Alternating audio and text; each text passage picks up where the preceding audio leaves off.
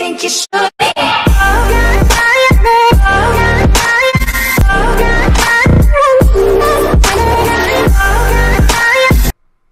Hello everybody, it's Gary here and I'm back with another Paragon video. Today I'm going to go through the most overpowered abilities in Paragon at the moment. So these aren't necessarily in a sequence or in the order that I think they should be. They're just the top 5 best abilities in the game. Apart from maybe number 1, which a lot of people do agree is very overpowered at the moment. But we'll get into that a little bit later. So number 5, which isn't the worst out of the 5, I'm just giving it a number, is the Long Arm of the Law from Murdoch. So this is Murdoch's ultimate. It's global ultimate, that's probably why I've put it in there. It just does so much damage, and when I play as Murdoch, it puts my kills up so much. I love this ultimate. I love Murdoch. He's probably my favourite hero. I put him down as the most overpowered hero, so I had to put one of his abilities in there, didn't I, really? But I just love his ultimate. It can reach all over the map. In the recent updates, they've put the timer down for when it fires, which makes it a lot easier to time, where the enemy is running on the map and you can time it perfectly just to hit that enemy. It will do a load of damage and you'll get that kill. So that's why I've got Murdoch's Long Arm of the Law in the top 5. Number 4 is Rampage's ultimate, called Enrage, purely for the fact that it makes every other one of his abilities tenfold. It makes his boulder throw instant, it makes his pounce enormous, and the King of the Jungle, which is his health regen, that just, you all know what it does. It multiplies his health, becomes back to full health basically when he chooses his ult. So that's why he's there. Just because it makes all of his abilities even better. So how could I not have that on there? As I say, if you don't agree with any of these, then leave it in the comments. In all the other videos that I've done, the most OP abilities, most OP heroes, I love having people go against me because it gives me an excuse to discuss it with them. So as I say, if you don't like these choices, let me know what you think are the best ones. So that's number 4, Rampage's ultimate, called Enrage. Number 3 is Dekka's ultimate, Containment Fence, purely for the fact that it doesn't do a lot of damage, but if you can get 3, 4 or 5 enemies in that, with your team surrounding them, you're going to wipe them out. You're going to use some other ultimates like Steel's ult.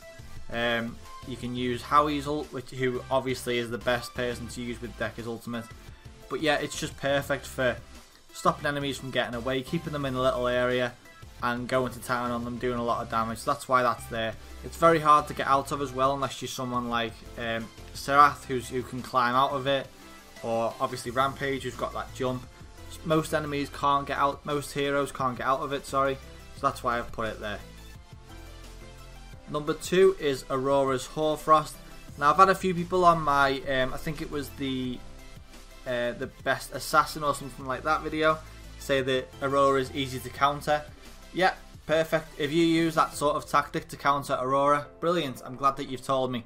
But this Hoarfrost is horrible. I hate coming up against it. For some reason, I don't usually use enemies that can get away from it, that can jump out of it. That's why it's so annoying. It causes a root, it does a ton of damage, and while you're caught up in the Hoarfrost, she'll usually use her ultimate against you, and you're just going to die basically if you're caught in that. Really good ability, does a lot of damage, roots you. That's why I chose it. Perfect ability. The final ability, which I think most of you will agree with, if not, then I want you to write in the comments why you don't agree with it, which one you think is better for most overpowered ability, and that is Rampage's Boulder. It's ridiculous, especially early game. You can go straight out of the blocks, level 1, choose Boulder, and you can cause some horrific damage.